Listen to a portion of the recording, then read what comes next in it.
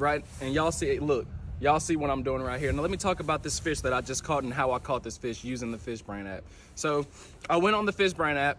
I went to my locations around just a little area that I've been wanting to go to catch some fish because I never caught fish in that area. And I just started using my mapping. I used the depth contours of how deep it is out there in the middle because that's where I caught the fish at. I seen catch locations where other anglers were catching fish in the same area that I'm catching fish in. And that's how I caught this fish right here, guys.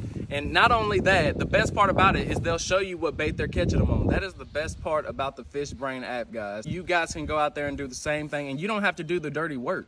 You know, you don't have to go out there and struggle to find out what can you catch fish on in a specific location. You can just go download that FishBrain app, buy the pro subscription, and you have unlimited features. So to all you anglers out there, download that FishBrain app to find the best places to fish today.